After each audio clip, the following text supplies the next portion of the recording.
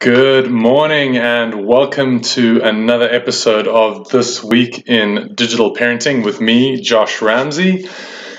Another week has passed and here we are again. I hope you have been enjoying these episodes, and please remember that all of the episodes are recorded and are on our YouTube channel if you want to go back and check over some of the things we've already spoken about. I am ready to jump in to this week's episode and just making sure that everything is on board.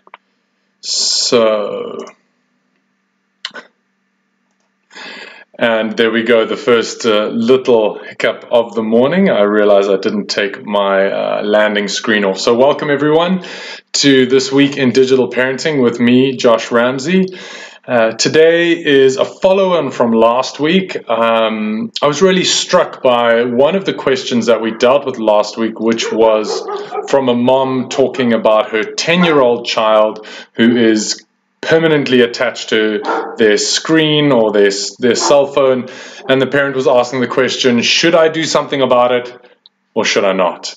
And that really got me thinking about where moms and dads might be in their awareness of the access that their children have to information through their devices. So I wanted to focus today on content control, on age restrictions, and explore some of the speaking points around that space, and then leave you guys with a very practical solution that I have found really, really valuable as I help parents give parents feedback on what apps are okay,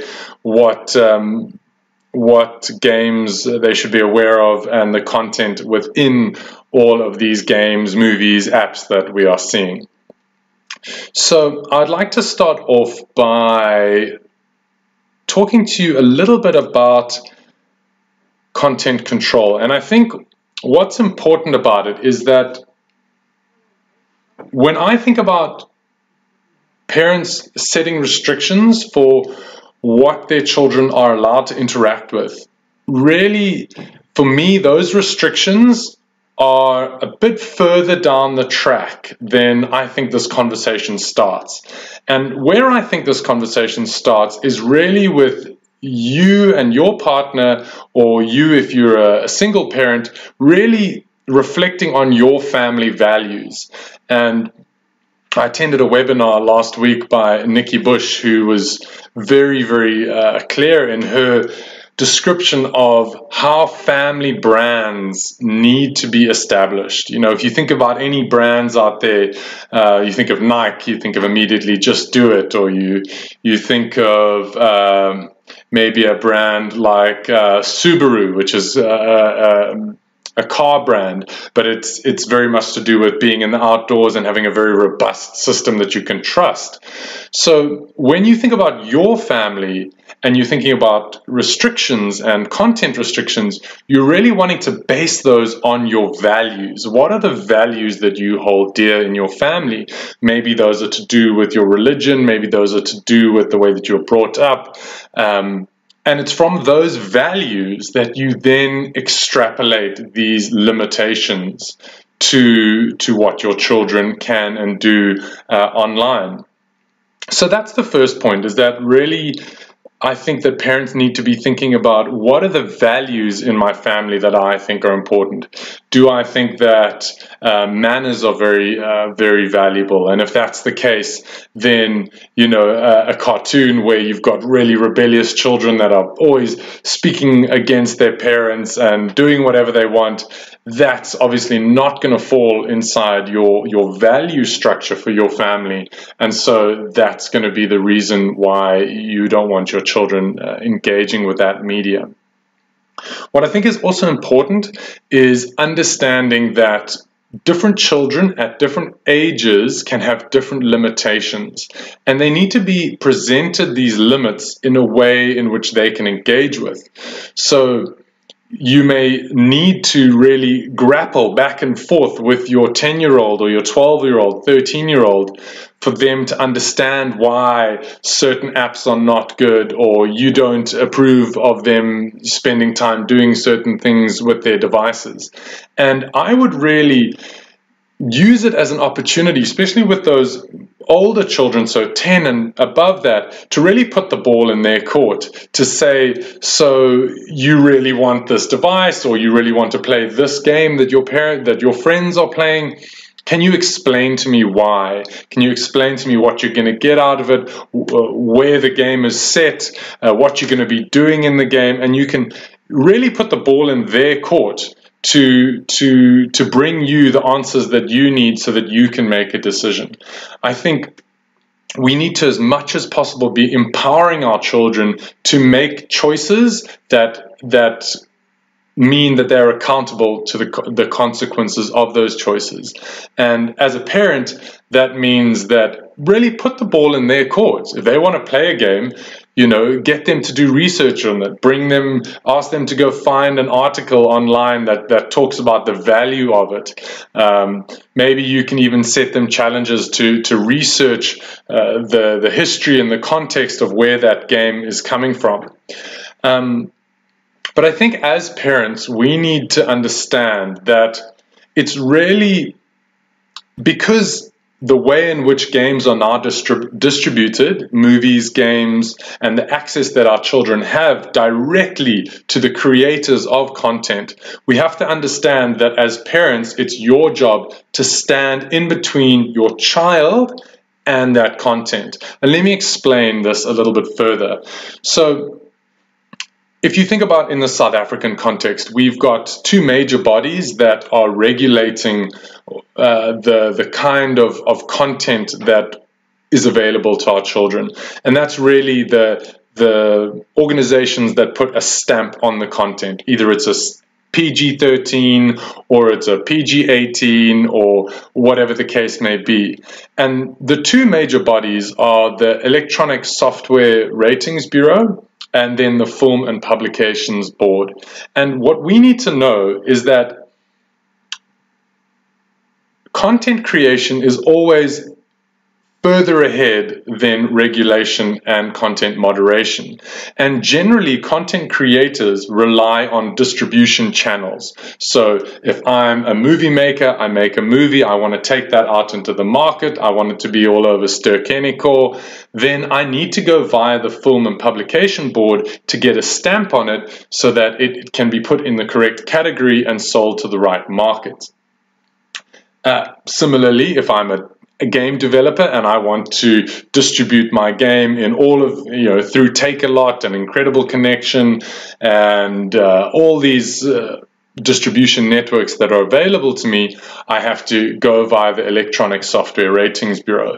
Now, what is important is that because consumers, that's us and even your children are consumers, are now going direct to content creators for content, the ability to moderate that content is really, really reduced. So in the example of apps, for example, very often it's the app developers themselves that are placing the age gate onto their product. And what that means, obviously, is that the lower the age limit they can put on it, the more users that is open to, and then the more engagement they'll have with that app, which turns into money for them. So I think the time of really relying on third-party organizations to be our eyes and ears on what is okay and not okay is gone. And I think another layer of complexity to this is the fact that games nowadays are not like the games that we might have grown up with when we were children. And let me give you some insight. So if you take a game like Fortnite, Fortnite is a fast-paced first-person shooter. It's not very graphically violent, but it is very much, tapping into our children's desire to survive and compete and master a skill. But more than that, it also brings in social networking. So it is leveraging our children's natural desire to want connection. And now more than ever, our children are desperate for interactions, conversations. And so if they go into the world of Fortnite, not only do they get that engaging, felt experience of fun, they also get the opportunity to talk to people. And one to really watch is they also get the opportunity to be in a marketplace. And what we're seeing in games these days is that they are combining all of these aspects to make sure that our children are completely engrossed with their offering. So there's a game that they're playing, there's a community that they're building, and there is status within the community due to items that they may have, or skins. They call them skins. That's basically the clothing your character will wear or the way that the weapons look. And that one really relates to money. And so we have this environment in which your children are interacting with a game and having fun, but they've also got this component of money, which is a very real thing. And, you only need to Google a little bit to find a horror story of some parent whose credit card has been charged with hundreds of dollars because their child was buying items in an online game. And very often, just like the question that stuck with me from last week, where this parent was asking about, is it okay for my child to be lost in their phone for ages, is that parents really have no clue about what is going on inside these games. They might just see, the cover screen where your child brings you the phone and says, "Can I have your fingerprint?" And it's in that moment where you're thinking about the bills, you're thinking about COVID, and you put your finger down on the phone and your child is gone and you're happy that they're gone. You can focus on what you're doing. And you have no idea that you've just, maybe opened a doorway for them to go and explore with adults that you may not know, or you've opened a door for them to go and buy things in an online shop. So again, this really for me comes back to the fact that we can no longer rely on third-party organizations to tell us what is okay and not okay. And it really is important that as parents and as heads of the family, we are thinking about the values that we want our family to be known for. Again, it comes to mind when I was in Nikki Bush's webinar, and she was talking about the fact that, if you go around to play a play date at another family's house, not great example now, but the point being is that when you leave, the family that you visited will think of your family and think of certain words. That family are so adventurous, that family is so disconnected, or that family is so curious, or that family is so communicative. And really, as parents, for you to think about, how do you want to be known by your peers or by your community? What are the values that you want to be important? And as your children get older, you can communicate these values to them. My surname is Ramsey, so the Ramsey family is honorable or honest, or, and speaking to your kids about what they think they would like to be known for by their friends or by their teachers, and looking for ways to bring those values into conversations with your kids so that they can make these kind of decisions on what is appropriate and not appropriate. There are three aspects that we should think about when we think about how your children build their kind of online habits and define themselves by the apps and platforms that they use online.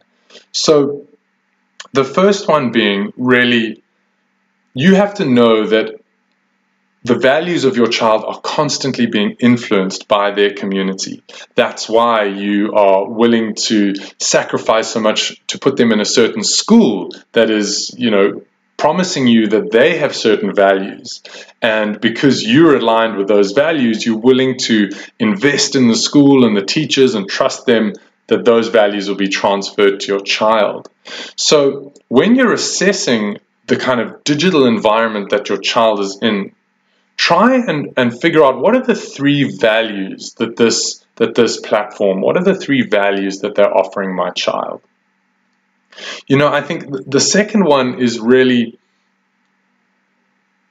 the nature of the platform itself. So for a good example, if we contrast two very different games, both of them are first person. That means that they're 3D environments where your child takes control of a character and moves around a 3D environment. So if we take on the one hand Fortnite, which is this fast-paced, survival-based, adrenaline, endorphin-rich, very much trendy offering, and another game like Minecraft, which is a lot less graphically engaging, but a lot more open and a lot more conducive to creative play.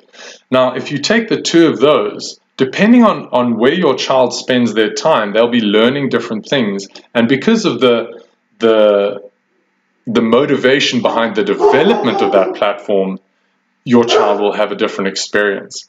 So, Fortnite is made to engage children, to keep them playing, to keep them into the next season. So they release seasons in the game, and children obviously want to have things that are trendy while they're playing. So that's fashion, that's buying things, versus Minecraft, which is more an open world environment where your child gets to create and really has to figure things out in terms of how to put certain items together to build things. So they really are doing a lot more creative thinking than more survival-based responding or reacting. I described in an earlier video that different games and different apps will engage either the thinking or the feeling brain. And we're really wanting our children to grow those two brains together so that your thinking brain and your feeling brain are growing at the same rate. And that's really the crux of emotional intelligence. And in a moment, I'm going to take you to a tool that we have that can help to build your child's emotional intelligence as they play games and as they use screens. And then the final one, of course, being your child's ability to stop. And this might be the most telling. Now, games that are designed to keep your child on the platform will, just like Netflix, as soon as you finish an episode, it counts down to the next episode. And invariably, we get stuck into this binge of watching episode after episode. And within the actual game design, you'll very clearly see that there are ways that these designers are trying to make your child stay in the platform. And so that's another way for you to assess the game that they're playing. How easy is it to stop? And that might simply be, when you ask your child to stop, do they? Are they able to turn off? Do they consistently talk about it? Are they kind of obsessive around it? And all of those would be signals that they are getting overstimulated in their feeling brain and not stimulated enough in their thinking brain. So that's a bit of a top level kind of discussion around what we can start to think about when we think about placing restrictions in our home and on our children.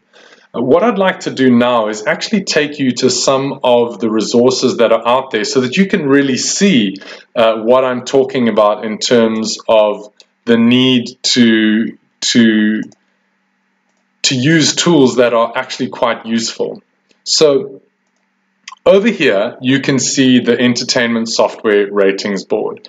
And what I think is so interesting is that the first line or the first block of information here is how you buy the game, which is interesting. So you've got GameStop, Amazon, Walmart. This is an American ratings website, but immediately they're showing you how to get the game as opposed to giving you useful information about the game. And this can be a great telltale sign for you as a critically thinking parent to assess the game. When you research it, what kind of information are you getting back? Are you getting back practical advice on how to make your decision, or are you getting pushed towards buying the game? And if you're getting pushed towards buying the game, it's probably because that game has a strong commercial component or a strong kind of obsessive component where they're wanting your child to not stop using it. This, closer to home, is the website for our film and publication board, and for me, this website is a great example of how hard it is to stay current on content that's out there. So there's a lot of information here about coronavirus, which is obviously very relevant, but I found the website quite hard to dig into, to find the information that I need as a parent to make a choice about what my children are doing on their devices and what apps that I should be letting them use. So if we have a look here, and this is really the resource that I would like you as a parent to use, along with our website where we try and update you on the latest developments in terms of apps that are out there. But the website that you can see right here, I've put the URL just over there. It's commonsensemedia.org. And this is a fantastic organization that we have been in direct contact with and is one of our alliance partners. And they do something very interesting and quite unique. They, and if you have a look, over there, you can see two blocks. The one block says parents say, and the other block says kids say. And what they do is that not only do they review the platforms themselves, or the games or the movies themselves, but they also get kids to do the same thing so that you can start to see what kids think and what parents think. So for example, here I've got TikTok up there, and not only will it give you a ratings kind of in an age grouping, so here it's saying 15 plus, but it's also going to give you more information about the themes that exist within that platform. There was a question last week about a parent wanting to know if TikTok was okay for a 10-year-old. And all you need to do as a parent is spend 5 minutes on the platform that your child is asking you about. And really that's along with going to websites like our beintouch.org.za or commonsensemedia.org to learn about the platform that your child is asking you about, but just to actually go into it yourself and spend 5 minutes on that platform. I guarantee you, if you go to TikTok, within the first 10 videos, you will see a woman in her bikini doing something that's quite provocative. So you can then, as a parent, revert back to your values in terms of what you want to be important to your kids in your home, and very quickly make a decision on whether or not that app is appropriate. Of course, if your child is quite young, the more you can limit their exposure to even asking for the platforms, the better. And I think as a part of that, it's important for parents to talk to other parents. So in your school body, or in the days of old when sleepovers were happening, making sure that when you drop your child, you take a moment to ask the parent, are you showing any videos tonight? Is there a movie night?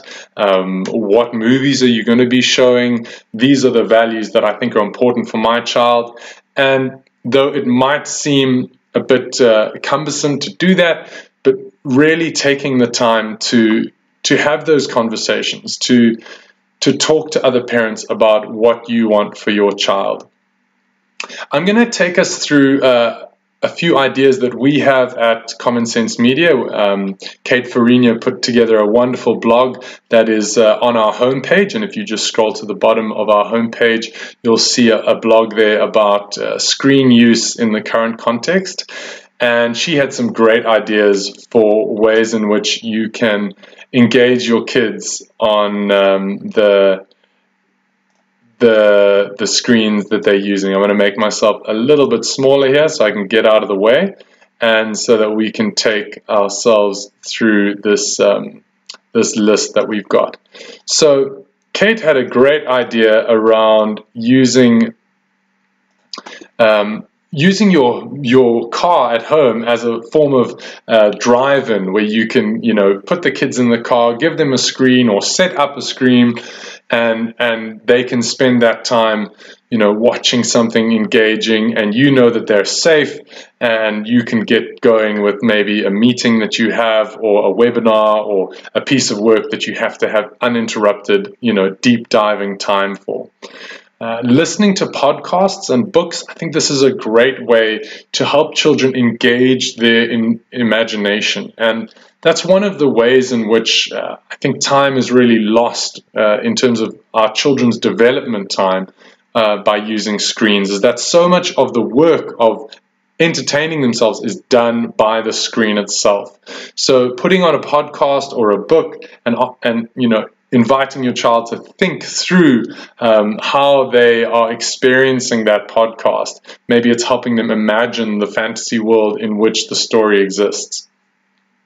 And the next three ideas really talk to the fact that there is so much opportunity for learning online, as opposed to being very passive consumers of information. And so setting your child a challenge of learning to do something. Maybe it's art, maybe it's learning a new skill, maybe it's coding, maybe it's learning how to do some physical exercise, or writing, where they can take the initiative to go and watch a YouTube clip, and you can help them find it.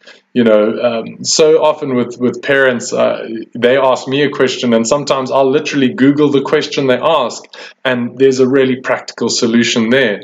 And helping your children use the internet in a way that empowers them, that they can ask questions and find solutions themselves. So interactive games like Scrabble or Monopoly or even Sudoku, where the children actually have to work a little bit for that feeling of satisfaction, of completion, where it's not just handed over to them. And really, that's another way that you as a parent can assess the games or the platforms that your children are using. How much work do they have to do to feel content with how they are doing in that game or on that platform? And very often the platforms that are tying our children in are really doing all the work for them. And that results in our children not having the grit to push through things and to develop the determination they need to get the outcome that they want.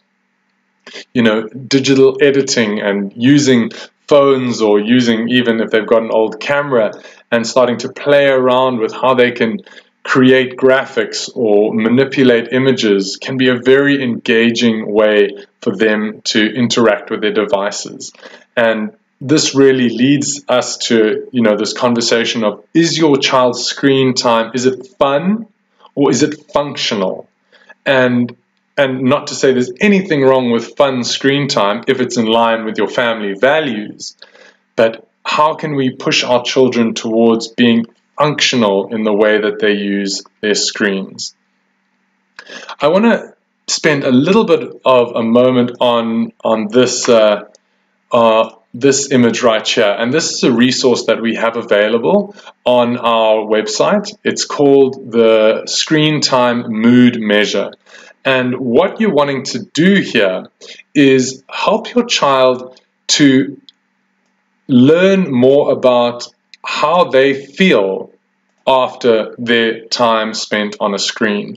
And this is really the essence of emotional intelligence, right? It's our ability to name how we feel, to control how not control, but to be aware of how our actions are making us feel. So this download is available on our beintouch.org.za/live page, if that's where you're watching, and it's just on the left of the screen there. You can just click on it and download, and basically what you can do is ask your child to fill this in for the next 5 days. So how they feel before using their screen, and then how they feel after. And if you can also get them to identify what they were doing on their screens, you can help them to understand how their screens are making them feel. And that's really the crux of what I wanted to leave you with today. So, number one, are the values that your child is picking up from this platform? Are they in line with your family values? And how does your child feel after they've been using the screen that they have? I want to do one question quickly because I see that we are running out of a little bit of time here. Okay. Has anyone actually asked children how they feel about the school closures? My child is stressing about the fact that she won't be able to see her friends and doesn't know what to do about this. Okay, so yeah, I think it's important that we understand that our children are taking their cues from us in terms of how serious this environment that we're currently in is. And in terms of creating a safe place for your children to interact online, we will be launching out a new, safer social media service called GoBubble, which is basically built to be a much more safe environment for our children to interact with one another online. So please keep posted, as we will be putting up some blogs about it this week and talking more about it in the weeks to come. So I think a quick answer to that parent's question is just simply that know that your child is going to be taking their cue from you in terms of how they should be responding to the current climate, and if you can convey that sense of stability and anchor, at least when you're in front of them, it's going to help them feel more okay with how things are going. Okay, so I hope that was useful, and I hope that as you think about what content you want your children to be engaging with, you are thinking about your family values. Have a great week ahead, and thank you for joining us on this stream.